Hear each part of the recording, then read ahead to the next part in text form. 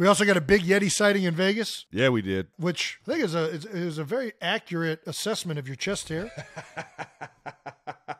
You want to see the Yeti? Have you ever thought about shaving Big Yeti in the hair?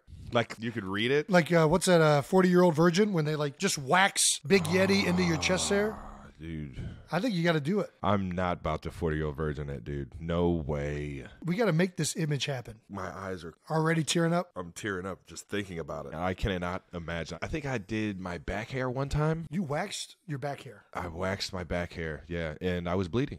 You were bleeding? I was bleeding.